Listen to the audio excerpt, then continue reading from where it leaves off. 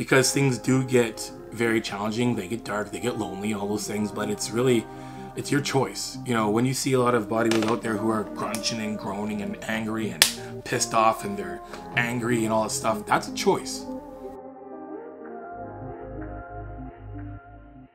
Give you guys an idea of how all this works. So since I haven't competed in the last year, every year we have to buy our membership. We have to buy our pro card and request application.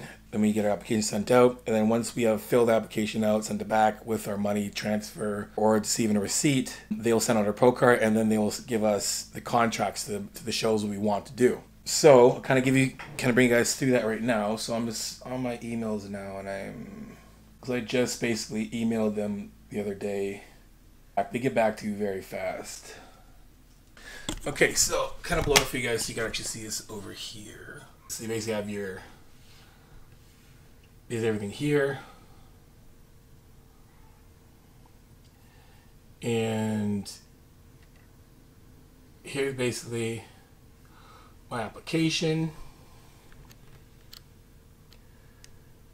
So, you know, what am I competing in this year? 212, first name, and then basically the competitions I listed I want to do, and they get all this, and they'll send me out the contract to those. And then once you get those and sign it and send it back, then you can be penalized for not showing up to the show. So, you know, they keep you accountable. So I'm gonna print this off. Oh, there we go.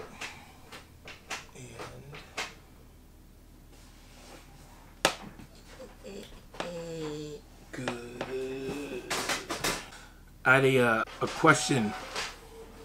I saw it in the comments. Someone's like, man, I really hope your mental health stays where it should be during this process. And I'm so happy that someone said that. I'm so sad because I want to talk about that. In the past, I've been good with bodybuilding when it comes to my mental health and whatnot. It is a very challenging thing when it comes to, you know, you just fighting against what your body does not want to do, and it does not want to get down to low par, you know, single digit, you know, body fat percentages with the amount of muscle I have on. So doing that, in a sense, we're going against evolution, and your body's going to fight back as much as it can. We have to force our body to be in a position to be on stage that's not sustainable whatsoever. So I'm very, you know, happy that I'm at a place now where I do have so much control, and I believe and I know that this is probably the best year for me to compete, because my mental health is where it needs to be to do this as optimal as possible. And that's the biggest thing people understand, is this thing needs to be on par. Like this thing needs to be like leading the charge in the optimal way, in a positive way, because things do get very challenging. They get dark, they get lonely, all those things, but it's your choice. You know, when you see a lot of bodybuilders out there who are grunting and groaning and angry and pissed off and they're angry and all that stuff, that's a choice. That is a choice. That is a choice that people are making due to how their body's responding. You know, they're hungry, so they're hangry. You know what I mean? They're low in calories, so they're grumpy. Yeah, for sure. Those things 100% happen, and it's understandable. I'm not saying, you know, that doesn't happen, that's a lie. I'm saying those things do happen, but it's your choice whether or not, you know, how you respond. Like everything else in the world. Like, how are you going to respond to your coworker saying something to you? Are you going to punch him in the face? You know what I mean? Are you going to, you know, how do you respond to your spouse or your kids or your friends when they do something that makes you react in a way where you have to choose whether to respond in a negative way or a positive way? And I know what's coming because I've done this. I've been through this process. I've been able to grow through this, grow into the sport and understanding it from a very young stage in my career till now, being, you know, where I'm at with my life, with my career, you know, my business, YouTube, all those things, being a father, husband, all those things there. And all of those things will play a part in this process, a huge part. They're all stimulus. They're all triggers in a sense. They can all add to your stress or add to your happiness. And that's really your choice. You know what I mean? So here is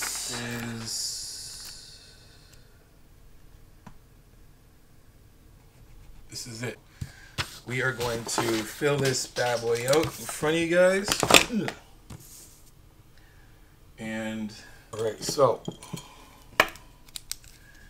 is this gonna work? It is. All right, so here we go. First name. Jonni. Oh, look at that. Messed up. Yoink. SHREVE.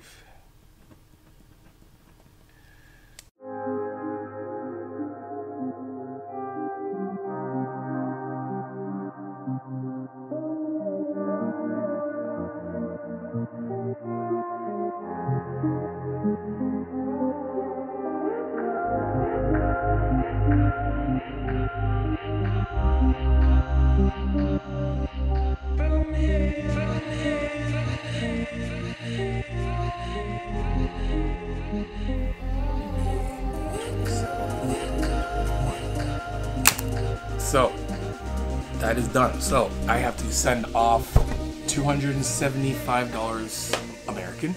So for us, it's over 300 bucks Canadian for one time for the year. As a professional athlete, I pay to play, like all the amateurs.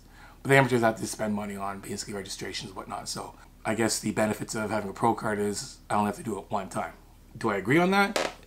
You know, we're not a mainstream league, so you know, as many pros as there are, you really can't have everyone do it for free, right? Because shows are ran by promoters. It's not like you have teams and organizations that are paying athletes and so forth like that, right? So when it comes to this, I used to be like, you know, we got to pay for a pro card. If I'm a pro, I shouldn't have to pay anything. But when you think about it, you know, the grand scheme of things, there's, I don't know how many athletes there are. There's a lot of athletes. And athletes, when it comes to the league making any money, everything's ran on a promotion basis. So all shows are ran, they're sponsored events. So like me and Greg, we're both promoters. We're all promoters for shows. For us as an amateur promoters, we can actually do bigger shows if we want to, but it costs money for sanctions. But as an amateur promoter, we charge registration fee, membership fees, obviously, but the league takes that. Then, you know, hair, tan, makeup, we have a percentage we take from that. And, you know, then sponsors. So that's how a lot of the shows are ran. It's solely based on sponsorships and whatnot, and you know, your services. So if you think about it, if you took out just the amateur, like the actual registration fees, you're losing out a lot. So it makes sense for the league to charge the athletes, because then the athletes will go to the shows, right? So we pay the league, and then when we go to the show, because we're going to the shows, it attracts people to the show. So when it comes to professional league, professional shows, they make money based on obviously sponsors, their services and whatnot. So a lot more heavier on the sponsorships than anything else, because they don't have the registration fee coming in. So, right, but we pay for tan, you know, tan, hair, makeup, nails, all that stuff that we have to pay for, that the, you know, tanning services, makeup services, whatever, will give the sponsor, will give the, you know, promoter a cut. So they'll make the money that way. So that's how most of the time, that's how most of the money is